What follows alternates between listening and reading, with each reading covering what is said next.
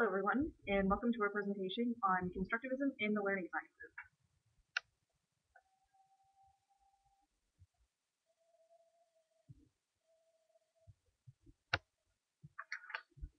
The learning sciences are a set of interdisciplinary ways of thinking about how students learn. Many traditional practices still employed in schools do not encourage deep understanding.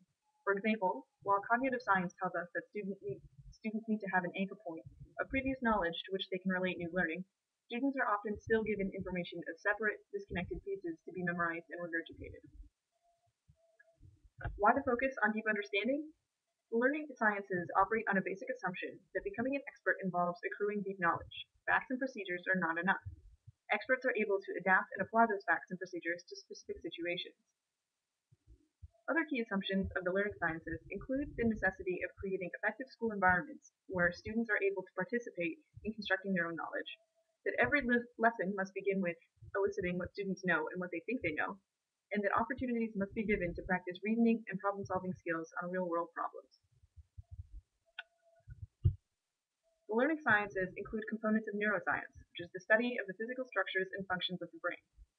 Functional magnetic resonance imaging, or fMRI scans, are used to show which areas of the brain are active during different tasks.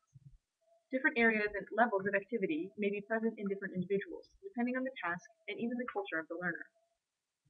So, what are the implications for teachers? The correlation between brain activity and best practices for teaching is still not clear. Many scientists argue that supposed brain-based techniques are just general good teaching techniques repackaged as scientific revolutions. However, there is good evidence that our understanding of learning disabilities can be enriched by studying the brain. Helping children with learning disabilities is easier when their brains can tell us exactly where in the learning process things are going wrong. Brain-based education is also valuable in considering plasticity, the idea that there is some flexibility in how neural pathways develop in the brain, and that enriched, stimulating learning environments can enhance brain function for all students. One of the foundations of the learning sciences is constructivism. Constructivism is sort of like the crossroads where psychology, philosophy, and educational theory all intersect. At its most basic, it can be described as the theory that all knowledge is constructed by learners.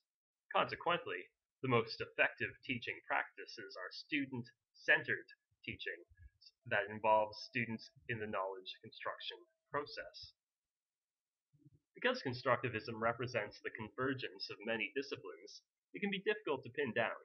Nevertheless, constructivists generally agree on two central tenets. Learners are active in constructing their own knowledge, and social interactions are important in this knowledge construction process. These two tenets are each foundational to different schools of constructivism: psychological constructivism and social constructivism. First, let's examine psychological constructivism. Following the groundwork of Piaget, psychological constructivists explore how learning occurs at the level of the individual. As individuals interact with the exterior world, they construct a sort of cognitive architecture with which to process all that input. Changes in the learner's environment will affect how this intellectual structure develops.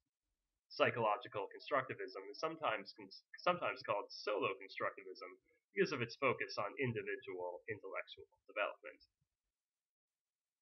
Social constructivism, as the name implies, focuses on how knowledge is co-constructed in a social setting. While psychological constructivists followed Piaget, social constructivism is highly influenced by Vygotsky. According to this school, knowledge is culturally constructed and, therefore, culturally relative. It follows, then, that education is at least in part a process of enculturation. So what are the consequences of these theories for our practice as teachers? The application of constructivist principles to student learning yields several insights. First, it is important that students should be given authentic tasks to complete, ones that simulate the complexity of real-world problems. Overly simplistic tasks should be avoided. Next, social constructivists hold that since knowledge is constructed socially, interaction with peers is essential to learning. It follows that we need to always incorporate time and space for collaboration into our lessons. Students should be provided with multiple viewpoints, as authentic tasks and real-world problems are usually pretty complicated. Students also need to be taught to think metacognitively and be aware of their own knowledge construction processes. Fundamentally, every student must be in ownership of his or her learning, although the teacher is still ultimately responsible. One might wonder how constructivist perspectives are applied in the classroom. One commonly used teaching practice is inquiry learning. Inquiry learning was first introduced in 1910 by John Dewey. It includes the following elements. The teacher presents a problem or puzzling event. Students formulate a hypothesis and then collect data to test the hypothesis and draw conclusions. They then reflect on the problem or event. When using inquiry learning, remember that activities must be well scaffolded. There's also problem-based learning. Problem-based learning came from research in the field of medicine. Problem-based learning is student-centered learning through the problem-solving experience. Its benefits include that it is an active style of learning and helps students develop flexible knowledge that they can apply to a wide variety of problems. The benefits of inquiry-based learning and problem-based learning are as follows. Students develop a better conceptual understanding of material. It's also been shown that these students perform better on standardized tests. And they also develop stronger reasoning and problem formation skills, and they become more self-directed learners. Another constructivist approach is cognitive apprenticeships. In this model, there are basically 6 main important aspects. Modeling, where students observe an expert. Students then receive support through coaching or tutoring. And then students receive conceptual scaffolding and articulate their knowledge. They then reflect on their progress and explore new ways to apply their learning. Benefits include that it facilitates higher order reasoning, encourages greater levels of retention, and it also encourages authentic activity. The last constructivist approach discussed here is cooperative learning. Cooperative learning is where the classroom is well organized in such a way to allow academic activities to be performed as a social experience. Some of the problems that exist are that sometimes socializing can take place or can take precedence over learning, and students can value process and procedures over learning, and group members may support and or reinforce misunderstandings. It's extremely important to prep students for cooperative learning. Let's look at some of the ways that computers and technology can be used to enhance our education practices. In 2010, Canadians spent 18 hours a week online and 17 hours a week watching TV. That means that that's something that our students are already very interested in. But the problem is that most children read less when the TV is on more. Interestingly, TV can actually improve the literacy skills in young children, but it needs to be programs that are targeted to the age and stage of development that those kids are at. In 2008, studies showed that 79.4% of Canadian households own their own computer, so that means you can expect about 4 out of 5 of the students that you have to own one at home. Some of the good things about computers are that they're extremely well suited to inquiry-based learning in maths and sciences, and that students are already familiar and engaged in this kind of technology.